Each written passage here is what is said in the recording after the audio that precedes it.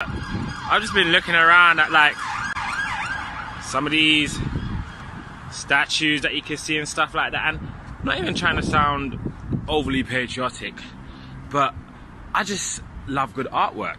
I do, and it doesn't matter, it's not even just about being patriotic, even though I'm very patriotic for Britain, but to know that you can come to central London and see this kind of artwork on display of Britain's actual history is beautiful. It really is. And to know that people want to just take it down because of some rhetoric that is pushed across about Britain being racist or this and that and everything. I mean, good history and good art should be celebrated by any culture regardless.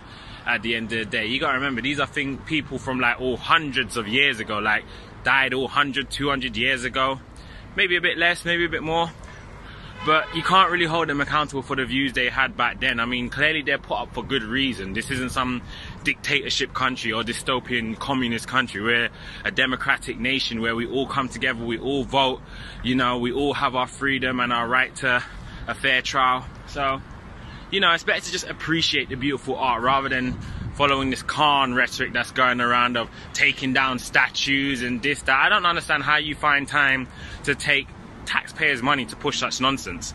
You know, like, let people celebrate the history in this country, because at the end of the day, soon there's going to be people who come about and create new history. And I'm sure, you know, if they do great things, I'm sure no one's going to complain about monuments being built about them, and I'm sure no one's going to want those monuments to be taken down.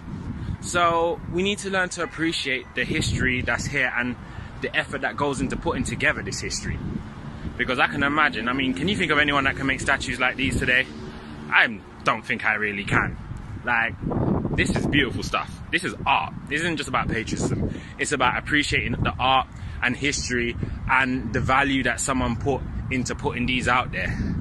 But let's just go on and take another look at one of the big boys himself, Mr. Winston Churchill. You see it?